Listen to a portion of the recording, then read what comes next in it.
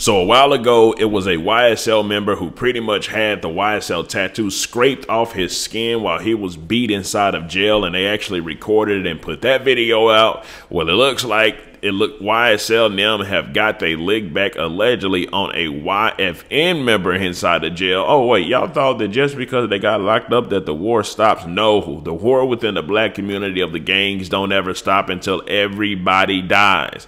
And even once one generation of the people die, there's always another generation who has now been initiated into the gangs, whether they're 10, 11, 12, it doesn't matter, that will continue the war for another years and years and years to come. But anyways, I'm going to get right into the details right after the intro.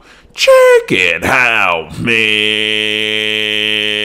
All right. Key Talk Society, go and like the video so we can get the story started. Anyways, so pretty much there's a video going around right now, viral video. It shows YFN Lucci's artist CP3. They've had, of course, songs together, shows together, all this stuff like that. Pretty much inside of the jail getting attacked.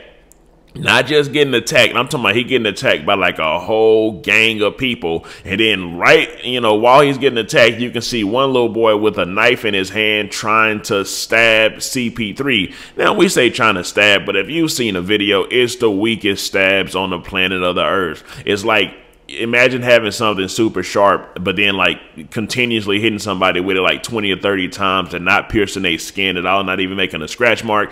It's in a way, it's like the guy that was trying to do the stabbing was just like following after the gang, not having his own mind, just doing what he think he's supposed to do, but not really wanting to actually do it. Because if you really wanted to stab somebody and it's like 20 of y'all and one of him, you would have pretty much got it done. But if you've seen a video, it's the weakest stabs on the face of the earth, right?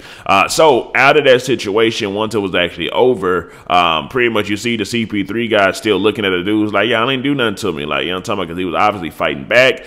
So he got a lot of brownie points, you know what I'm talking about? Brownie points in the streets for defending himself against all those people. And it could have went tragic if they really wanted to see Buddy injured and hurt and really destroyed, you know what I'm talking about? And then on top of all that, it's like all this was getting recorded. It's like the Savages has now started recording the beatings that they're doing inside of the jail. First of all, I don't know if it's supposed to be phones inside the jail. Maybe there's some type of new rule where new rule where the Savages are able to get the phones inside the jail. I mean, everybody knows that they be getting phones inside the jail, but it's like they must be getting the high quality non-flip phones, modern phones inside the jail, because a lot of the stuff is starting to be recorded on the phones and put out to the internet. You know what I'm talking about? Literally recording the stabbing, record everybody that's trying to do it.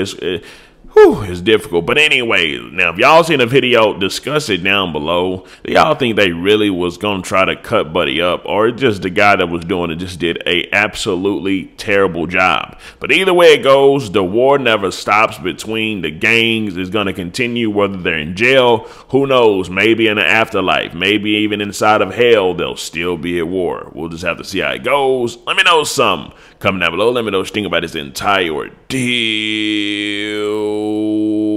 I'm out.